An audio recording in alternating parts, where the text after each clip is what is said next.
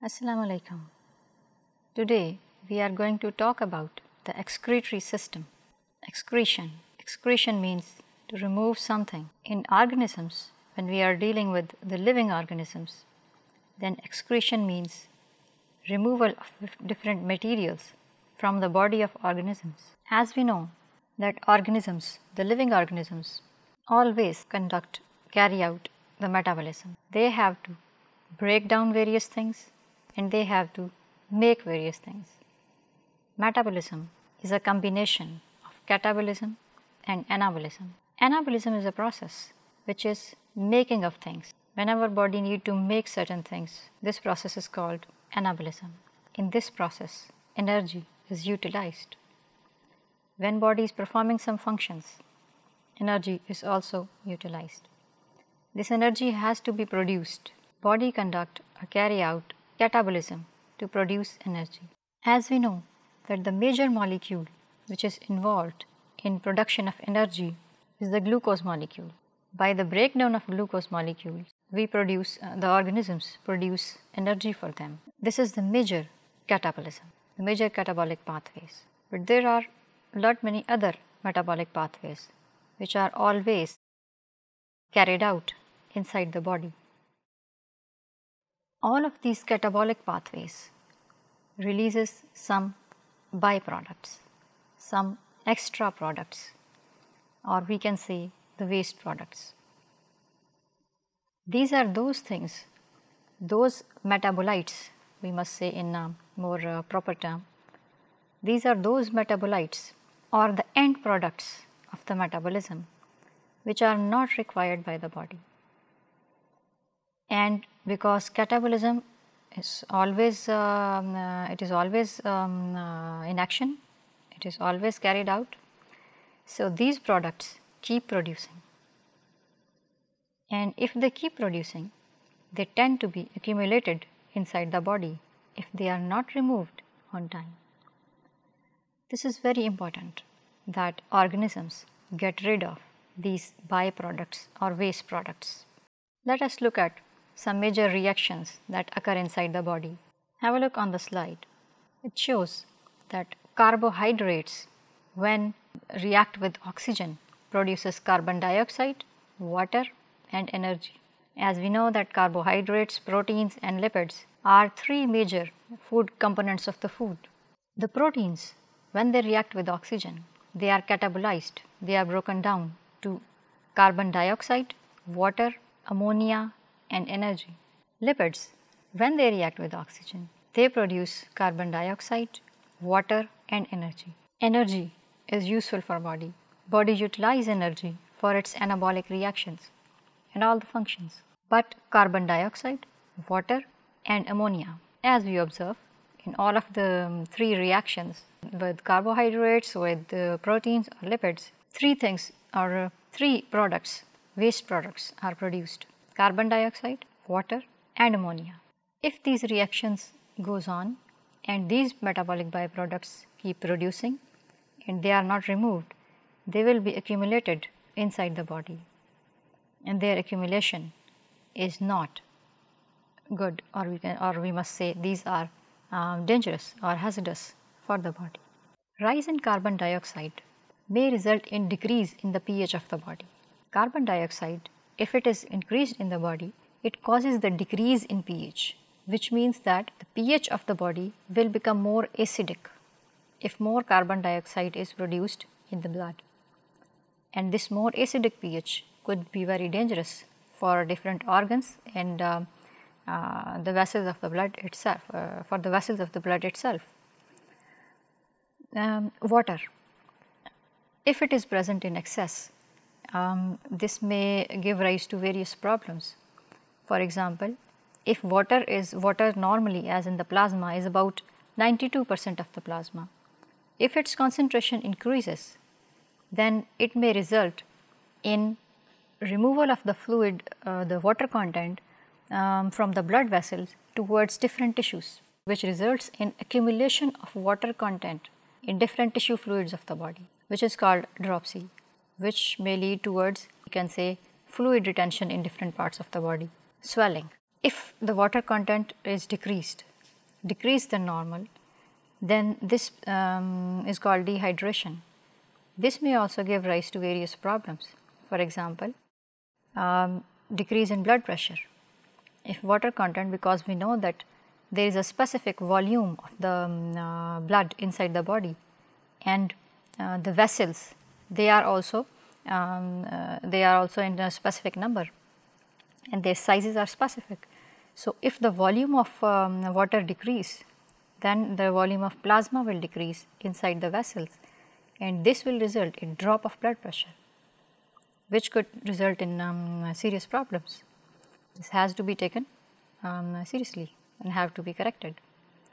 Ammonia is highly toxic, very toxic for the body tissues. If the concentration of ammonia goes high, then this is very risky for the tissues, because it is toxic, means this is poisonous for the tissues of the body. Body readily convert ammonia into urea, which is less toxic product, but even this less toxic product also has to be removed from the body. So, for removal of all of these ingredients, these waste products, excretory systems are required. As we know that carbon dioxide is also removed by the lungs during the exhalation process. During the inhalation and exhalation process, the respiration, organismic respiration, carbon dioxide is removed from the body. Ammonia is converted by the liver into urea, but then urea has to be removed. Particularly, the nitrogenous waste materials and water has to be removed by a system called excretory system. We talk about excretion in different vertebrate land animals as an example. As we know that land animals, the vertebrates are in a huge diversity. There are many types of vertebrates present on the earth, in the biosphere. They are present on land, they are present in water, they are present in fresh water, they are present in marine water, live on the trees, live in the deserts. So, the vertebrates are living in diverse environments, and they are of diverse types. Let us look at the different waste products that the vertebrates produce: carbon dioxide, mineral salts, urea, creatinine, uric acid, excess water, ammonia. So, the vertebrates produces a variety of waste products.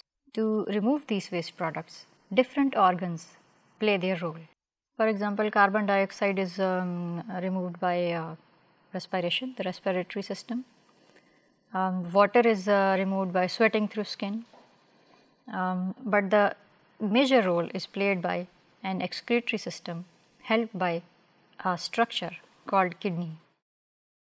Kidneys are the most important structures, and they are the major contributors in excretory systems in vertebrates. Let us have a look on excretion generally in animal, just briefly.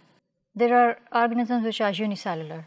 There are small animals, there are large animals. In very small animals, the unicellular animals, because the body consists of just a single cell, like an amoeba, this is very easy to exchange their waste material or the other materials with the environment. Just through their plasma membrane, the cell membrane, these organisms exchange their materials with the environment. They can remove their waste products outside. For example, the amoeba have to face the excess of water because it is living in a hypotonic environment in fresh water. Amoeba have a contractile vacuole inside, which continuously removes water from its body. Amoeba removes ammonia directly through the skin, through the cell membrane inside the water, because it is living in the water. There are small animals which have simpler structures.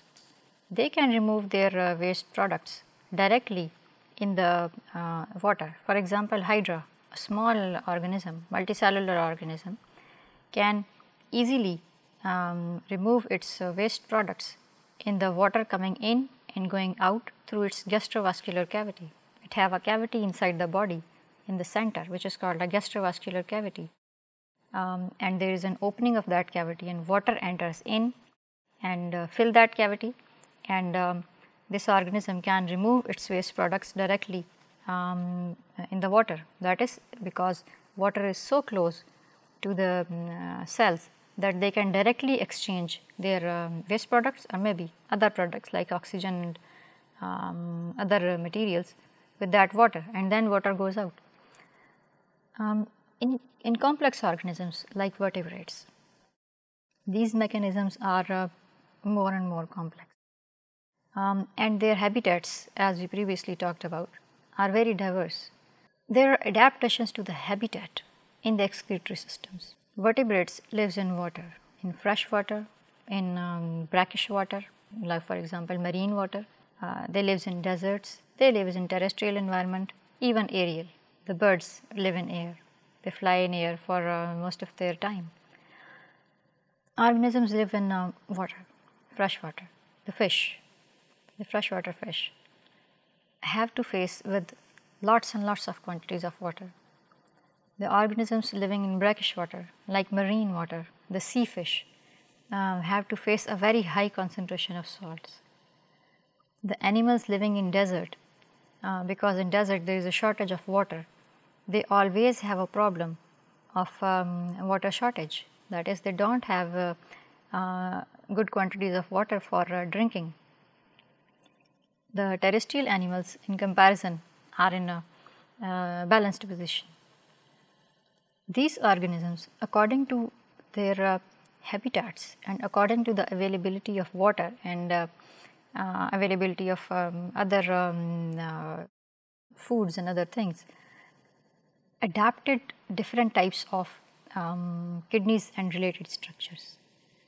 For example, the desert animals, they have their kidneys with the comparatively say smaller nephrons. In a way, their kidneys are designed in a way that they produces a very concentrated urinary, or we can say excretory products, mostly in the form of crystals, which have minimum quantity of water. The freshwater fish, because they are exposed to larger quantities of water, they have to excrete large quantities of water from their body, urine, water in the form of urine. So, their kidneys are adapted accordingly for removal of excess of water.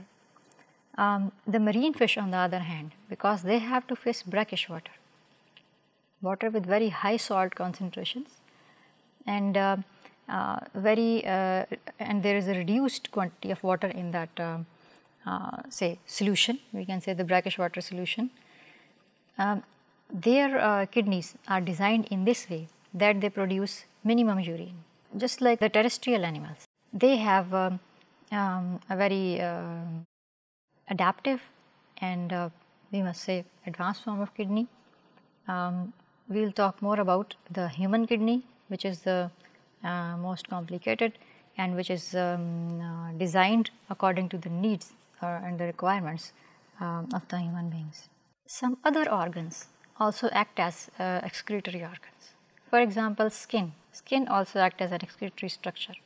As we say that mineral salts and water are the common metabolic waste products, and skin act as excretory organ. It removes mineral salts and water.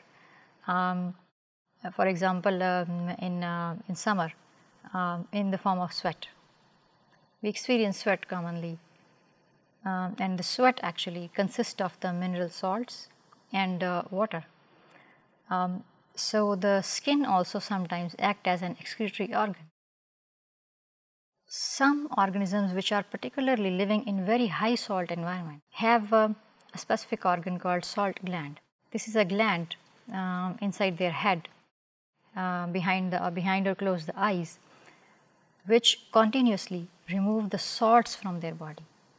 And in some birds, this salt goes out just like in the form of tears. people says that this bird cries. Actually, those birds have salt glands, and they continuously excrete salt from their through their eyes, and it goes out. So this is how they remove their excess salt with the help of a salt gland. This is a very specific adaptation of some birds which lives in very high brackish water, the water which have a very high concentration of salts. In some organisms, intestine also act as an excretory organ. Through intestine, water is many times removed. Mostly intestine act as an excretory organ for excess water. Sometimes it may act for certain salts. Then comes the kidney.